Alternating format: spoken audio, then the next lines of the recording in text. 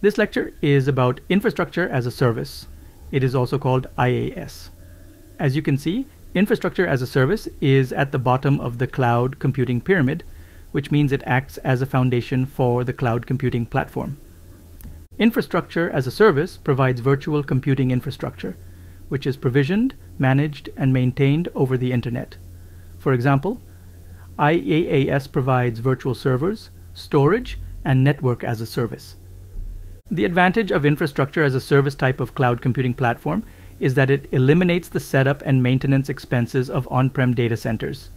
It's an excellent choice for smaller companies and startups that don't have the resources or time to set up their technology infrastructure. It also takes away operational expenses and the burden of day-to-day managing of computing infrastructure, such as taking backups, applying patches, ensuring that the system is secured and not at a security risk, etc. Let's talk about some examples of infrastructure as a service. One of the examples of infrastructure as a service is AWS EC2, which is an AWS service that launches virtual servers on the AWS cloud. Servers are technology infrastructure components. Another example is AWS Elastic Block Service, EBS. EBS is a storage service. EBS is commonly used with EC2. This is also an infrastructure as a service as it provides storage as a service. Storage is a technology infrastructure component.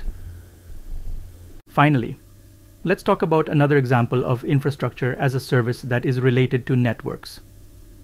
AWS Internet Gateway, which is used to manage internet access for the servers launched on AWS, is also an IaaS type of service, as it provides network as a service. Networks are also technology infrastructure components. This was a brief overview of infrastructure as a service, which is one of the main cloud computing types. I hope you liked this lecture and got a good introductory understanding of infrastructure as a service.